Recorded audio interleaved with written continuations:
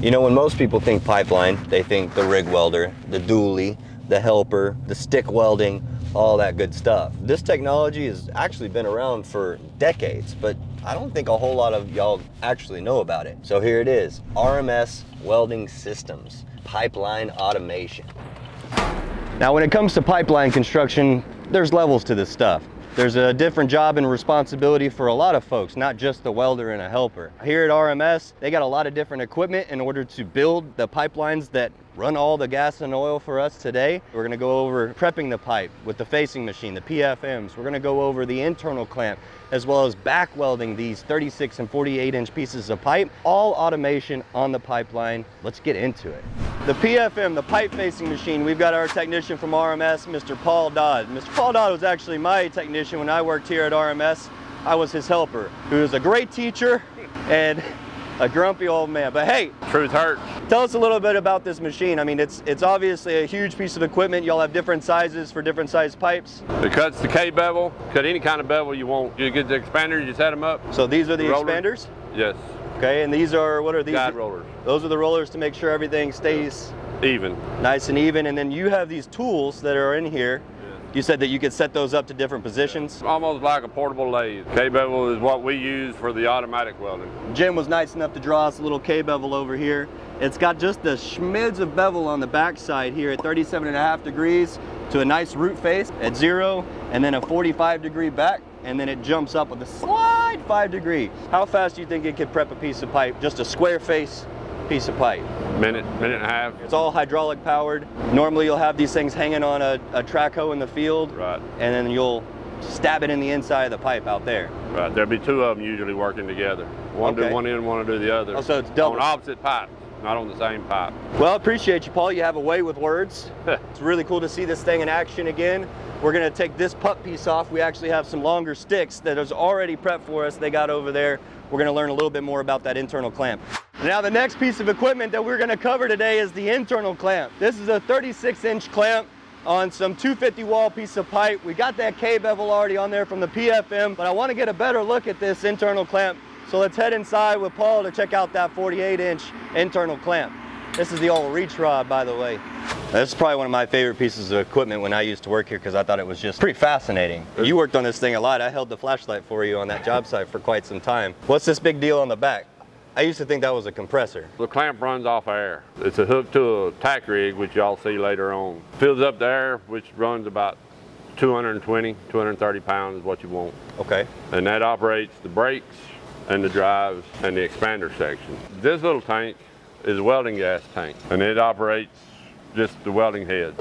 Back here, there's not much to it. It looks like there's a lot, but it's just valves and solenoids. So pretty much it's just the drive and the brakes that you have to deal with back here. Now, do these wheels do something different than these wheels? Nope, they both roll. They both roll forward. They both roll forward and backwards, right? Yeah. So these sit on the bottom to help roll, and these push up against the side walls. That's not the tank that runs the whole thing the whole time, right? That's gas. Right. So the Tack Rig have gas, and this is a kind of it'll run into this, and you can get 2 welds in case the gas runs out.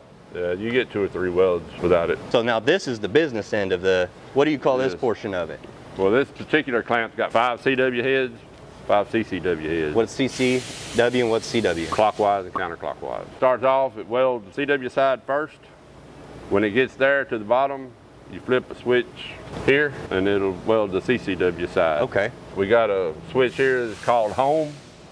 You flip the switch over to home and it'll go back to get it ready to weld for the next weld. So this box controls everything. This is the welder's box. This is on 80 foot out at the end of the pipe.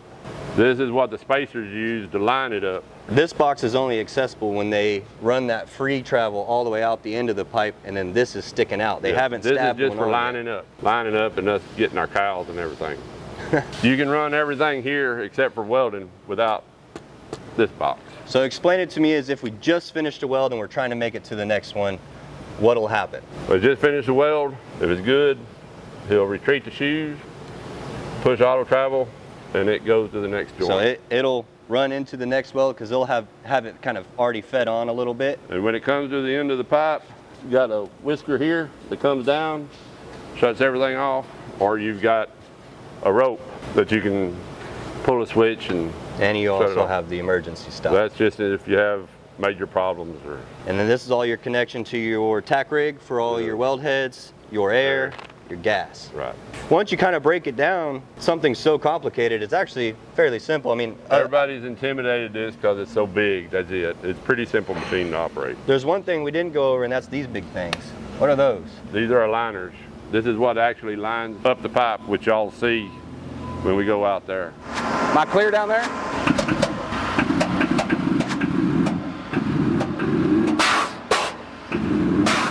So what we're simulating here is it's coming out of the end of a joint, right? Yes. This would be auto travel, running all the way out. It would come out the end of the pipe and stop. Keep your hands out of the way. And it stops right there because of the dangler. There's a whisker underneath. It leads to a solenoid. When the whisker comes out, it shuts it all off. Now we got to line up. Liners up, brakes off, reverse it in. And jams right up to it. Yeah. Nice and tight. Liners will come down. We'll pull the gas up, hit wire clear, make sure all our wires are touching the end of the bevel. And then you clip them all. Then you clip them with the head up.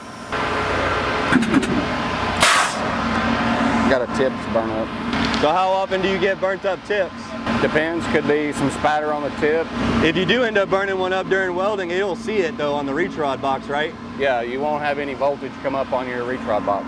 Or you will have voltage come up on your reach rod box. All right, here we go, clear.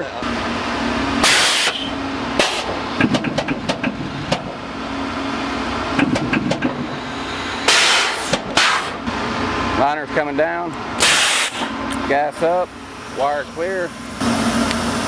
Flush cut them? Flush with the tip, yeah. Once that's done, you'll bring the gas down. Now you're ready for a lineup. So this is what we call the tack rig. It's just basically a big piece of equipment that has all the welding machines, the leads, the gas, everything that supplies the internal clamp. So you can see all the leads on the back side. Paul and them were hooking it up to the front, to the reach rod, which has already been run through the pipe. Now we're gonna go to the business end to see everything line up. My man Kevin Segovis here, I used to help with him back in the day. He's worked his way up a little bit since then. What is all this? So right here we got our contactor box. This is what pulls in the contactor and lets everything go hot. Otherwise, whenever we're putting the pipe together, it would short out, it would arc out. We'd have a major issue on our hands as far as the weld heads go. This right here is our power, so that way we can maintain constant power to the clamp. As far as AC/DC power goes, we want to make sure that our wire feed speed and our travel speed stay the same. This ensures that. It's just constant 120 AC. These here come from our weld machines. We got number 1 through 4 to help with diagnosis. If anything goes wrong, we can see here, 1 through 4. We know exactly what's going on down there. We know exactly what's going on over here with our machine. This is our argon gas 75-25 mix. This is just air supply. It's a pneumatic clamp. You got to make sure you got air, make sure it runs. It charges up between cycles. What are the buttons you're gonna press and what are you gonna watch? All right, so main thing we want to watch out for is make sure we got power to all 4 heads. So we'll check this. That lets us know. It shoots a pulse of power down there through our ground. Make sure we got ground, make sure we got contact on all 4 heads. So now that we're sure we got power, we're gonna switch over to the clockwise weld position. That's gonna turn our gas on down there. It's gonna get everything prepped and ready to go. So when they give me the word, we're gonna go ahead and fire up. Let's burn some wire.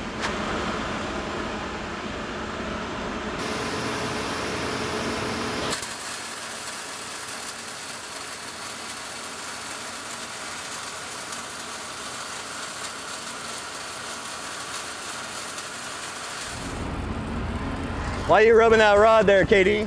Keep it from ripping through the top. Okay, so you rub a little 60-10 on there, that's a little magic trick. That's right.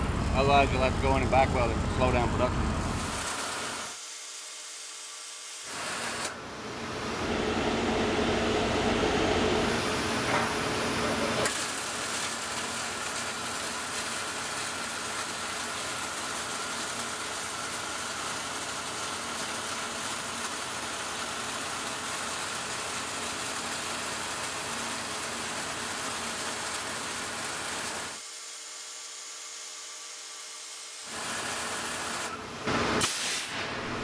And that's it for today's episode, y'all. We just put a nice, sweet, clean bevel with a PFM machine, 36-inch pipe, 500 wall, and then we stabbed another joint on the internal clamp in order to put that internal weld. We made a 36-inch pipe circumference weld in about 60 seconds. Now, if that ain't cool, I don't know what else is. Stay tuned for the next episode. We're here at RMS where we get inside the shacks and we learn more about those bug welders everyone's talking about.